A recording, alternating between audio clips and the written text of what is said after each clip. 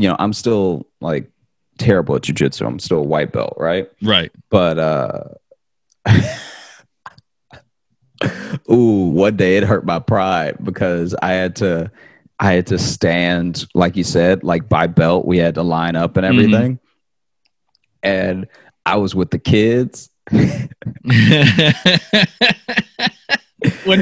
was this? How recently was this? Oh, this was like last year.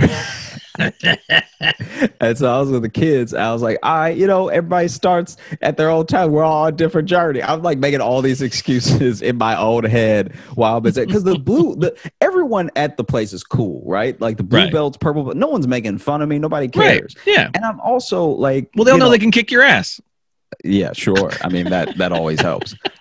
But like, then we had to start like rolling, and it's only fair to let the belts roll with the other belts, because then it's like if you're rolling with, you know, a white belt as a blue belt, it's like just not fair. You're gonna get them not necessarily every time, because some white belts are about to be blue, but it's not gonna be you're not gonna make yourself better, and they're not gonna help you get better. It's only one-sided. But I remember it was like, it wasn't a child, but it was definitely a teenager I was rolling with. And in my head, I'm like, let me go easy on this kid. Like, you know, if I do some like neon belly or something, I'm just going to like, you know, not put the full weight of my body. I think that was a Power Rangers villain, Neon Belly.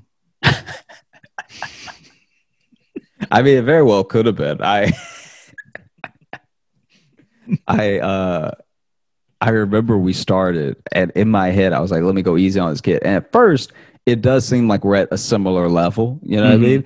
And then right as I was like, okay, I think I got him, this dude did some sneaky stuff and just swooped my leg, and there was just, this child was just strangling me.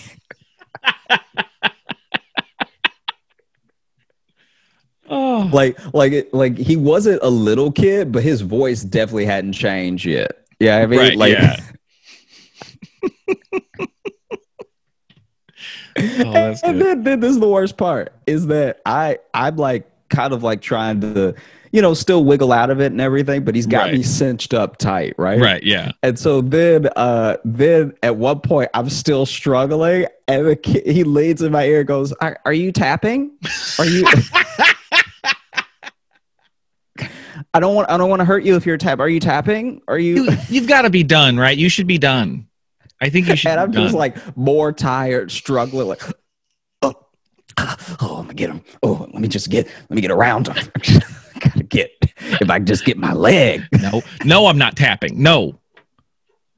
Oh man, this dude's like, are you tapping? And I'm like, a very strangled no comes out of my mouth, right?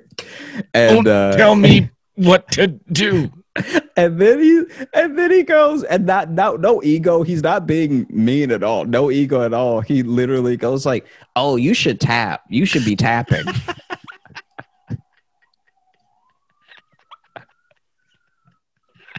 Yeah, if you can hear an ambulance in the background, that's not a sound effect we put in. That's just passing by. That's just great timing for the story. Yeah. That's just the universe giving us a little sonic gift, is what that is.